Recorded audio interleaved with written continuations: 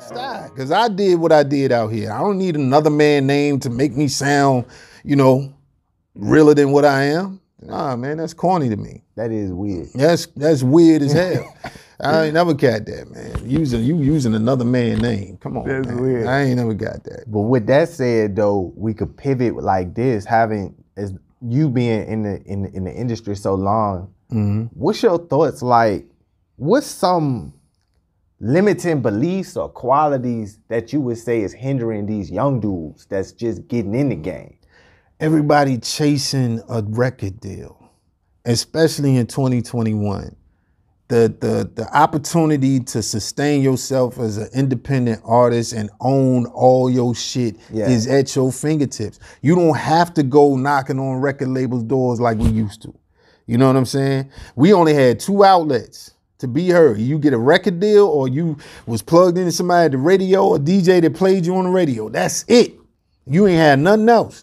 Back now, you got all types of social media platforms. Everything is at your disposal. And that's technology that made it easier for you to shoot some dope, quality looking videos. Yo, my nigga, why do you need to? But everybody's chasing that. They feeding you the facade that you need them, and you don't. You don't need none of these dudes, man. Stick to your game plan, build your base, and work that. You know what I'm saying? Stop chasing these people, man. That's what they want. And then they're going to give you a 360 deal and fuck you all the way. You and your grandkids ain't getting shit. Forever. Forever. That's what I'm saying, man. Yo, man, it's a facade, man. I'm glad that you said that, because I was telling my wife, I was looking into Spotify, but I actually did the math. Like, they pay you $4,300 per million. Correct me if I'm wrong. Mm-hmm. That ain't worth it.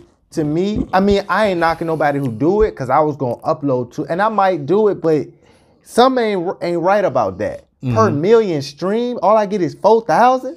But that's that. Now you understand the rates that people were getting on when they were selling CDs. You would get a point, and a point ain't but like a couple cent, 2 or 3 cents.